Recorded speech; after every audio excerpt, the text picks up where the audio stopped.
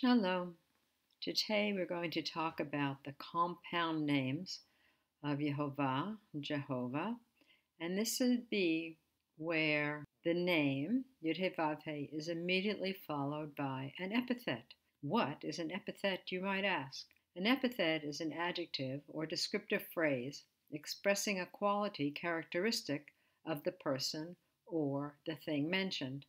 There are a few other videos where I have discussed the actual tetragrammaton, Jehovah, by itself, but today we're going to be discussing where that name appears with some adjective or trait or quality of him. Now, these are 7 of the ones, and you probably have made a study of this already, but if not, I hope it'll be helpful for you. We're going to go into a little deeper, more than just the meaning, the actual pronunciation, how it appears in the text, and any further ramifications of the name. So these 7 appear to come from the Scofield Reference Bible from a footnote, which was published in 1909. And he says that these are the redemptive names, and that there are 7 of them, of course. So the first we pronounce maybe as Jehovah Jireh. It's actually Jehovah Yireh. And he says it means the Lord will provide. And the background for it is from the scene of Abraham having taken Isaac up the mountain to sacrifice him. The second we see, he says, is Jehovah Rapha. It's not exactly that, the Lord that healeth. This happened at the incident of the bitter waters. Letter C, the third one, Jehovah Nisi, the Lord our banner. It actually is the Lord my banner. And the people have just won a big war with Amalek. The fourth, Jehovah Shalom, or the Lord our peace, takes place in the context of Jehovah coming to Gideon and saying, O mighty man of valor, even though it seems he's hiding. The fifth, Jehovah Ra'ah, which is actually Ro'i, and we'll talk about that in a minute. The Lord my shepherd from Psalm 23. 6, Jehovah Tzidkenu, the Lord our righteousness. And finally, Jehovah Shammah, the Lord is there, as Ezekiel is talking about the coming temple. So we're going to see that most of these appear only once, and in some cases, in the King James, we see that the name is written all together as one word, and it actually has a Strong's number. However, if you go searching the Strong's number, it will bring up the word. It will tell you what it's made of. Somewhere in all the notes, it will show you the chapter and verse. However, the actual chapter and verse will not come up because it's not one word in Hebrew. So, maybe I'll read this slowly and you can hear it. Vayikra Avraham Shem Hamakom Hahu. And Abraham called the name of that place Jehovah Yireh, which means Jehovah will see. Asher Ye'amar Hayom, as it is said, even today, Bahar in the mountain, Jehovah Yera'eh, the Lord will be seen. So the root for the verb, which is Yireh, he will see, is the same as he will be seen. Hebrew is a little bit tricky like that. It has a system of verbs that is not used in any other language except Aramaic. And so the vowels can change the actual meaning of the word. It might be worth noting that there is no J in Hebrew, that both those letters are the same, Yud, and it's pronounced Yeh, Yehovah, Yireh. The J is a new letter, came into the alphabet maybe in the 1600s. Jehovah Yireh is written as one word, and it does have a Strong's number, which is 3070. And as we said, this is based around the scene of God asking Abraham to take his son up the mountain to offer him as a sacrifice. And as they go up the mountain, Isaac says to his father, "Where is the lamb?" And Abraham said, God will see to it. God will provide the lamb. In the end, he doesn't provide a lamb, he provides a ram. And so the lamb is yet to come, a reference to Yeshua. And it says he will be seen. And in fact, many years later, Yeshua is seen at this place because it is the place of the temple. The idea of the God that heals, and it actually says heals you. Listen, Vayomer, and he said, Im shamoa tishma, if you will listen, if you will surely listen, Lakol Yehovah Elohecha, to the voice of Yehovah your God, V'hayashar be'enav ta'aseh, and what is right in his eyes you will do, V'ha'azanta lemitzvotav, and you listen to his commandments, V'shamarta kol chukav, and you observe all his laws, Kol hamachala asher samti b'Mitzrayim, all the disease which I put on Egypt, lo asim alecha, I will not put on you, ki ani Yehovah rofecha, because I am the Lord that heals you. We're looking at the root to heal, and then you see that there's this extra letter. It's a kaf sofit, pronounced cha, and that means that something belongs to you, but not in this case. In this case, it means that you are the direct object. You, it's a you, singular. The idea that this is Jehovah Rapha is basically correct, but it's more personal. It is, I am the God that heals you specifically. So again, this was the situation of the bitter water. And Moses threw a stick in the water. Very interesting solution to the problem. And kind of reminds us of if life is bitter, when we are able to look at the cross and understand what Yeshua went through, that our life can be more tolerable. The next is Jehovah Nissi, Vayiven Moshe Mizbeach, and he built Moses built an altar, Vayikra Shemo, and he called the name of it Jehovah Nissi. So the word Nes is a word for standard or ensign, a pole or a banner. The E at the end is my. It is my, he is my banner. In modern Hebrew, even post-biblical Hebrew, the word Nes also means a miracle. Maybe you know about it from Nes Gadol Hayasham, from the Hanukkah dreidel. When do we put up a banner? When there's a victory. Jehovah Nissi does have its own Strong's number. It is 3071. Jehovah Shalom, which I think he translated as our peace, but there's no word for our there. It's just peace. Vayiven Sham Gidon Mizbeach LeYehovah. Same idea. And he built there, Gideon built, an altar to Yehovah. Vayikra lo Yehovah Shalom. And he called it Jehovah Shalom. Ad Hayom Hazeh, until this day. Odenu, it is still there. Ba'afrat Avi Ha'ezri, in the town of Ophrah that belongs to the Abiezrites. Why does he call it that? Gideon has just been greeted by the Lord. Remember, he's in the wine press, not the most likely place for threshing wheat, but he is hiding from, and the Lord has greeted him and said, Shalom, peace. Shalom is a very broad word. It means much more than peace or lack of war. We've talked about this in other places, but it means completeness or fullness. The next verse everybody knows, Jehovah, Schofield has written Ra'ah. Now we're going to see that this can be a bit of a problem. The actual text says Ro'i. I will read it to you. Mizmor LeDavid, a psalm of David. Yehovah Ro'i, the Lord is my shepherd, lo echsar, I will not lack for anything. When we had the first, Jehovah Yireh, he will see, we have a verb root, which is ra'ah. And this verb root is also ra'ah, but they're going to conjugate and decline differently due to the nature of the middle letter.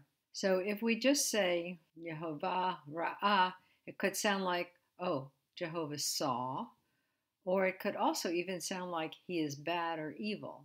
But if we say Ro'i, not only is it personal, my shepherd, but it distinguishes for us which word we're talking about. Many languages, including English, have homonyms, words that sound the same. And so a lot of times we have to see by context. So this is in the context of David's experience, and we're going to talk a lot more about it later. Psalm 23. Jehovah Tzidkenu appears actually twice, both in Jeremiah. Jeremiah is talking about a future time of peace in Israel, and so it is written, Biyamav Tivasha Yehuda v'Yisrael, and in his days they will be saved, Judah and Israel. Yishkon levetach, they will dwell in safety and security. V'zeh shmo, and this is his name, Asher Yikro, that they will call him Jehovah Tzidkenu. So the root for righteousness is tzedek, and the nu at the end means our. So this is Jehovah, our righteousness. And we know that in the future, he is the only one righteous. In the future, he will rule and reign, and there will be righteousness on the earth. He is the one who establishes righteousness. Ezekiel is also speaking of a future time of peace when the temple and the government of the Lord will be established. Saviv Shmona Asar Elef. And so this is a measurement all the way around is 18,000.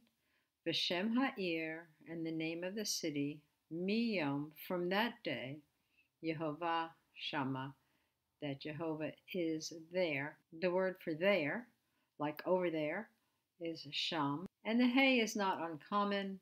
It is a directional ending. That means over there, on the way there, going there, we're there. The name of the city will be named for him. There is a Strong's number for this, 3074. Well, since there were 7 of these, I thought it might be interesting to line them up with the feasts of Jehovah. And so I had ordered them according to their appearance in the text. Jehovah Yireh, the Lord will see to it. What was it that he was going to see to? He was going to see to the lamb. He was going to bring the lamb for the sacrifice. And so we see that the whole sacrifice of Isaac is a shadow picture of Yeshua's sacrifice on our behalf. He is the lamb, and this is what happens at the holiday of Passover. Lining up Yehovah Rofecha, the Lord that heals you, with the festival of Matzah, we see that it says right in the scripture there, if you will keep the commandments, then I won't put any of these diseases on you. What does matzah represent? It represents getting the sin out of our life. And as we get the sin out of our life by keeping the commandments, then we will be healed. Remember Yehovah Nissi, that is my banner. This lines up with the first Omer. Some people call it first fruits. It is the beginning of the counting of the Omer. What happened on that day? This is the day of the resurrection. This is a victory that Yeshua has over death, as it is written in 1 Corinthians 15:57. But thanks be to God, which gives us the victory through our Lord, Yeshua the Messiah. Also, 1 John 5:4, for whatsoever is born of God overcomes the world, and this is the victory that overcomes the world, even our faith. When Jehovah comes to Gideon, he tells him, he encourages him, he says, thou shalt not die. If you recall, at the holiday of Shavuot, the commandments were given, and the people were so afraid that they said to Moses, you go up and speak with God, lest we die. So the people were afraid of dying. God gives Gideon the confidence, you will not die. Also, this is the same day as the giving of the Holy Spirit, the Comforter, the one who's going to bring peace. Yehovah Ro'i, the Lord my shepherd. See in Ezekiel 24 that God takes back being the shepherd over his people. Many places it is written about the evil shepherds. At this point, God fires them, and he said, he comes searching for his sheep. It is a cloudy and dark day. This is a euphemism for the beginning of the day of the Lord, which starts with the day of trumpets. It says that he will judge the flock. This is the beginning of the season of judgment. It is also the season of the resurrection of the dead. Remember in Psalm 23, it says, yea, though I walk through the shadow of the valley of death. Trumpets mark the coronation of the king, and Jehovah himself will come back and be our king. Jehovah Tzidkenu, our righteousness. This lines up with the atonement. There are other places where I have talked about the idea of righteousness and judgment going together. The scriptures here talk about the branch that will execute judgment and righteousness.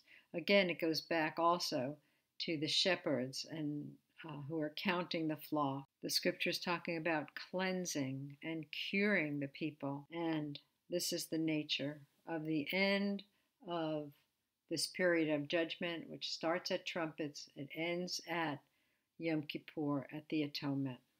Finally, Jehovah Shammah, brings us to Sukkot. It reminds us of the final ingathering, the Messianic kingdom. We know that Jehovah will be there.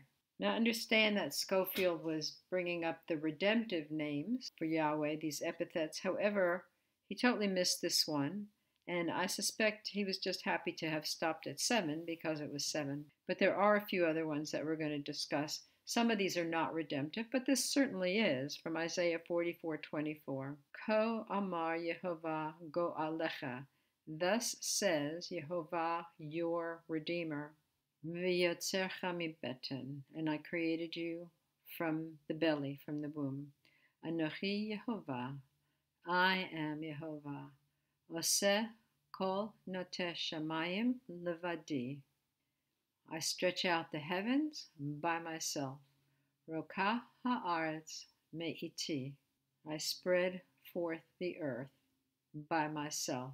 Now this is something interesting which you can only see in Hebrew, and that is the word for redeemer is goel, and it means kinsman redeemer, but it also means the avenger of blood.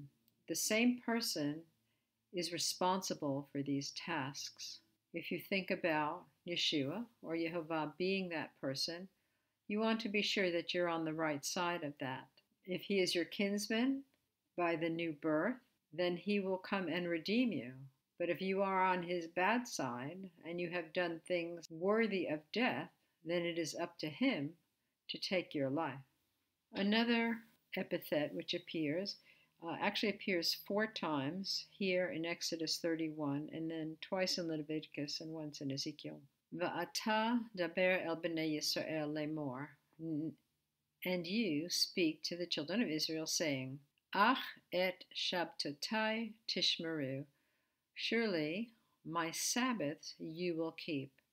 Ki oti, because it is a sign, beini uvenechem, between me and thee, ladorotechem, for your generations, lada'at, that you will know, ki ani Yehovah mekadishchem. So you can see in the middle there, if you can read kadosh, it means to make holy. I am the Lord that sanctifies thee. The first thing that was sanctified ever in all creation was the Sabbath. And by keeping the Sabbath, we acknowledge that Yehovah also sanctifies us.